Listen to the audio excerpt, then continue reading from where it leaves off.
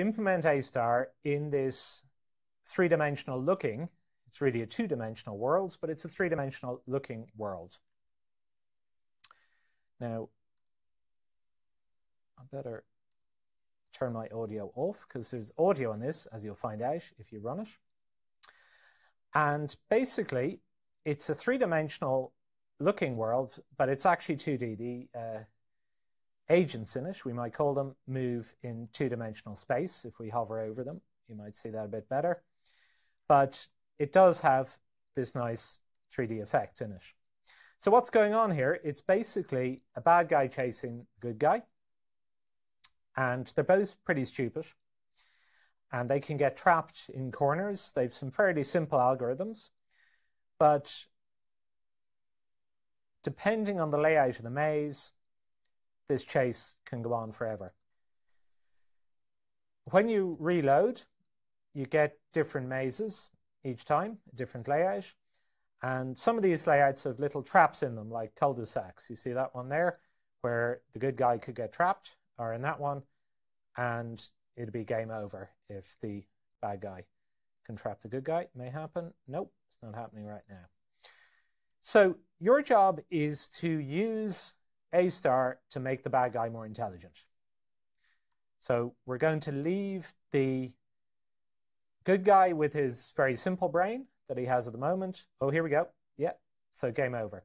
The good guy got trapped into one of these holes and it's game over. So what you're going to do is you're going to look at the brain of the bad guy and turn it into an A star algorithm. And that should make him pretty unstoppable. He should go directly to the good guy as fast as possible by the fastest possible route, and the good guy won't have a chance. He'll be harassed by the bad guy everywhere he goes until, if the bad guy can actually finish off the game. What you need to do here is do A star in your head. You do A star, but you don't need to visualize it. So you do A star with all the squares in the world, but you don't have to actually visualize what you've searched and haven't searched. So the bad guy will be doing all that in their head on each time step, because there's another difference as well between the two of them, which is that the goal here is static, whereas the goal here keeps moving about.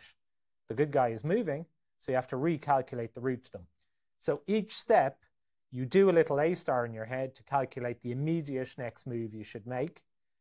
And then on the next step, you have to do another A star to calculate again the move you'd make. And that, it may sound like that would take ages, but of course it'll only take a fraction of a second. The other thing about this world that could divert you, and try not to get too diverted by it, is that it doesn't use the P5 graphics library. You've got some nice graphics here. If I reload, we can drop the camera down so it's moving about with the agents on the ground. You can do all sorts of stuff with it. You can track them and zoom around in 3D space. So the thing about this world is that it doesn't use the P5 graphics library, it uses the Three.js graphics library. And I said earlier on when introducing Ancient Brain that Three.js tended to be more suited for more advanced graphics. So when you clone this one,